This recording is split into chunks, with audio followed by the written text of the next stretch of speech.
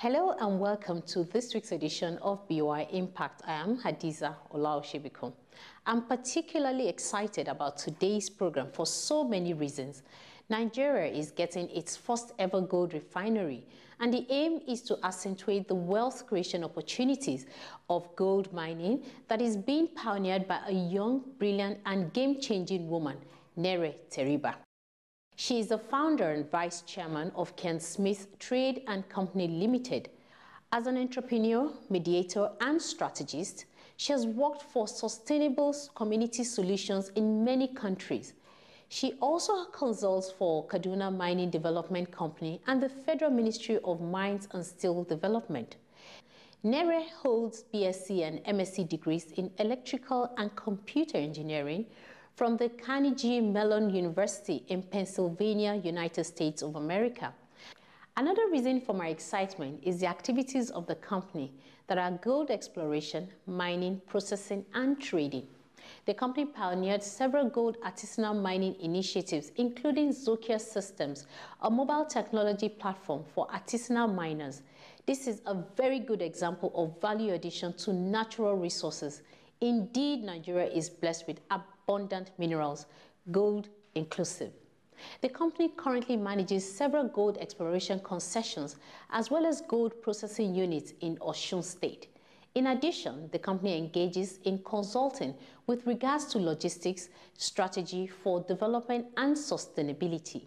Please recall that the federal government of Nigeria, through the Federal Ministry of Mines and Steel Development, partnered with the Bank of Industry in 2017 to establish the 5 billion naira Artisanal and Small-Scale Miners ESM Matching Fund to, amongst other things, address the issue of insufficient funding and access to capital, which is a major factor militating against artisanal and small-scale miners who account for about 80% of the activities in the mining sector in the country.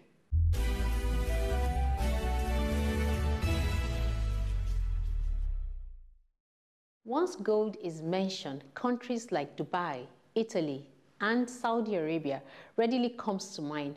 But here we are in Nigeria having a company like Kian Smith Trade and Company Limited that is developing Nigeria's first gold refinery with a vision to lead the establishment of West Africa as a gold market hub. Gold deposits are found in many parts of the country, especially in many northern states and Osun State in the south. Kian Smith utilized the loan gotten from the Bank of Industry to fund artisanal gold miners, smelters, and other dependencies in the gold value chain. BOI's Impact Crew had a one-on-one interview with the promoter who impressed us with her depth of knowledge and opened our eyes to the abundant opportunities and potentials this our beloved country Nigeria has. I would describe the industry as being more artisanal and small scale in terms of mining capacity.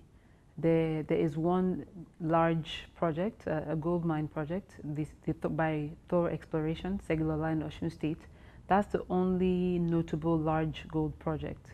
Otherwise, everything is artisanal to small scale. What I would say that the gap we filled is maybe more integrating the value chain from mine fully to market. Usually in the sector, you find people who are mining, maybe some people who are trading, but there hasn't been a full integration, is what I would say has been maybe missing thus far. And part of that has just not allowed maybe enough visibility into the opportunities for the sector. I think I would say for me the biggest opportunity I see is for the jewelry industry and jewelry production.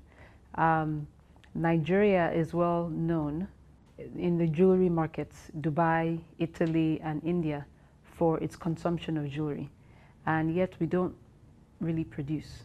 And just like the way I see the music industry and the fashion industry, there was a time where Nigeria was importing, but now we produce, and our culture, our flair, our style is very unique. So I really feel that the jewelry industry is the biggest, should I say, value just sitting there untapped for us.